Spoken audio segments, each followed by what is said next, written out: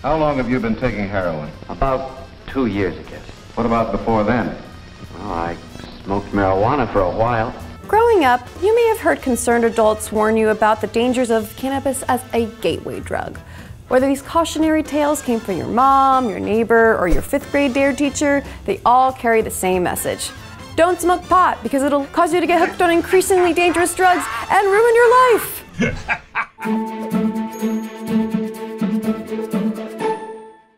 This week, we spoke with Dr. Strouse, professor of Psychiatry and Medical Director of the Stewart and Lynda Resnick Neuropsychiatric Hospital at UCLA, to find out if marijuana actually is a gateway drug. On the question of is cannabis a gateway drug, most of the research of the last 10 to 15 years suggests unlikely, but there actually is a recent study which raises some concern. According to Dr. Strouse, this study involved individuals who used recreational marijuana and checked back with them years later to examine their habits. The finding in that study was that recreational cannabis use seems to increase the risk that within a few years, at least some people will be using other substances, including opioids, in a non-prescribed, non-medical way.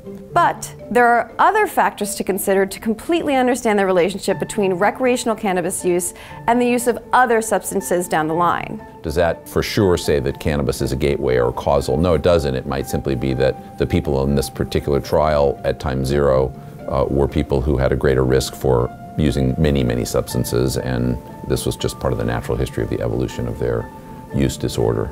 Dr. Strouse even spoke to us about studies including the 2015 study by Powell, Pakula, and Jacobson and the National Bureau of Economic Research, with evidence pointing to the cannabis reducing substance abuse in specific situations, as seems to be the case with opioids.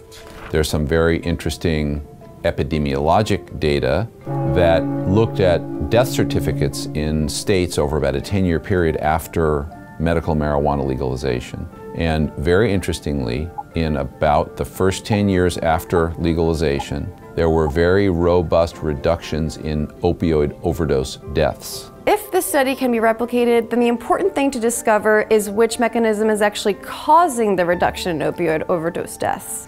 Might be that cannabis use relieves the symptoms of opioid withdrawal or craving, and that in that way might reduce opioid overdose deaths. There is, though, some animal and very small human trials data to suggest that at least one component of cannabis, that is CBD or cannabidiol, may actually reduce opioid craving in people who have opioid addiction.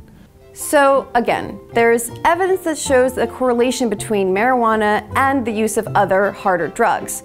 But there is a lot more research to be done to truly understand which factors specifically cause the relationship. For now, you'll have to consider that your mom just might have been oversimplifying. Thanks for watching, and let us know which cannabis questions you'd like us to explore in the comments below. And don't forget to subscribe for more episodes of Weedwise.